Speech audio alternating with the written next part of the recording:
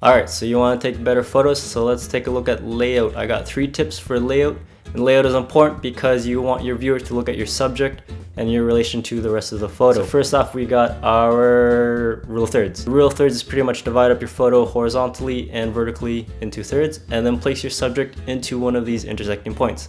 By placing it into one of these points, you'll get a more interesting photo since they're not dead center. You gotta remember that most people remember things and take pictures of things dead center. Although this is a rule, it can be bent and broken, so keep that in mind. Another tip is leading lines. Lines can be used to draw attention to your subject or draw it away. So remember, when you see lines in your photo, be aware where they're placed. If they're being directed towards your subject, that can help your photo. But if they're being drawn away, your viewer will start to follow those lines, so keep that in mind. The last tip I got is lighting.